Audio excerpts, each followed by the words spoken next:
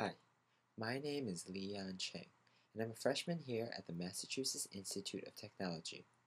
I also work in the MIT Media Labs with the Fluid Interfaces group.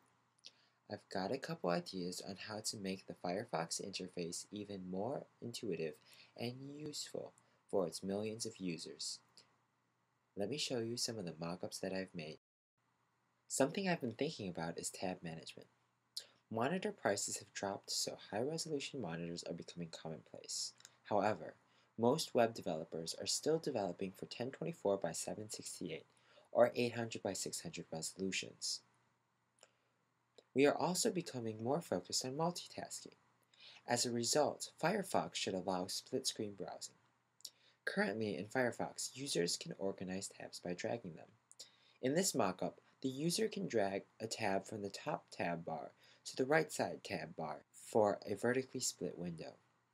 By dragging a tab to the bottom of the screen, the user can split the screen horizontally as well. This allows the users to both browse and watch videos, compare information, and see web pages more easily. Multiple tab bars also allow users to organize their tabs.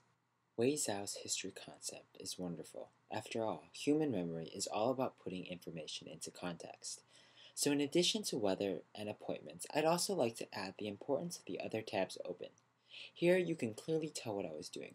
First, I browsed to XKCD, opened Engadget, and then opened two articles into new tabs, then closed one of the tabs. This concept takes a lot of screen real estate. Therefore, zooming in, zooming out, and panning, much like Google Maps, should be used. In addition, a search bar could help the user navigate quickly. The history should allow the user to travel back in time.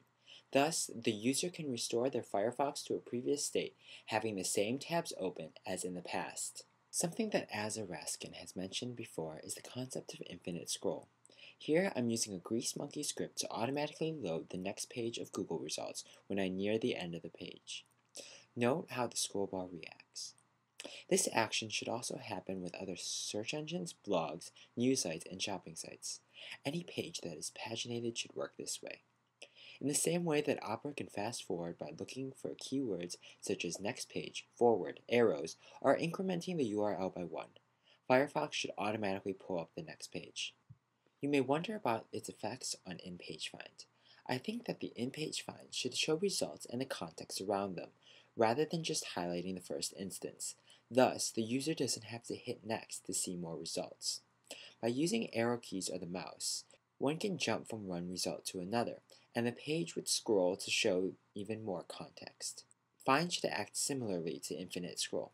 More results should appear when the user moves closer to the end. The last thing I will mention are file dialogues. The current one is fine for opening files on my computer, but many of my files are no longer stored on my hard drive, so the file dialog should allow URLs, photo sharing sites, email attachments, and even have rudimentary photo editing.